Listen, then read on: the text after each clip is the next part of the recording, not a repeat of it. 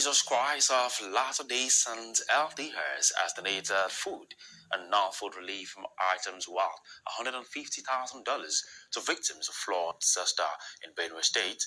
The regional manager in charge of Welfare and Self-Reliance Service, Charles Adebayo, presented the items to Governor Samuel Otom in Makurdi, saying the gesture is part of the social responsibility of the church aimed at helping those in need to ameliorate the suffering of flood victims in the state.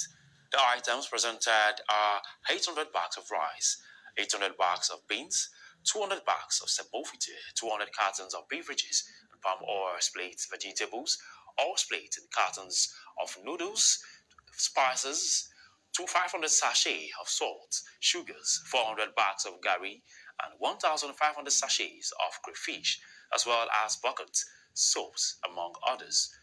Benue State Governor Samuel Otom appreciated the church for the donations and promised that the items donated will be distributed to the affected people. The humanitarian arm of the Church of Jesus Christ of Latter-day Saints, which is Latter-day Charities, has chosen to come and offer its hands of assistance. So, humanitarian goods worth $150,000. And the items we are presenting this morning include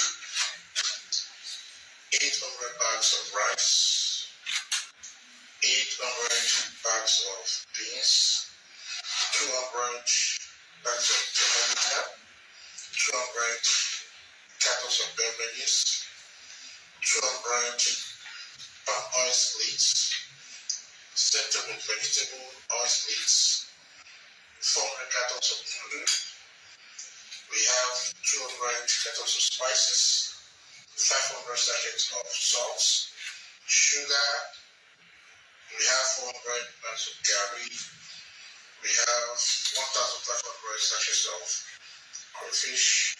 And we have buckets, toilet soaps, bar soaps, and so on and so forth. We have brought to support us as a faith-based organization.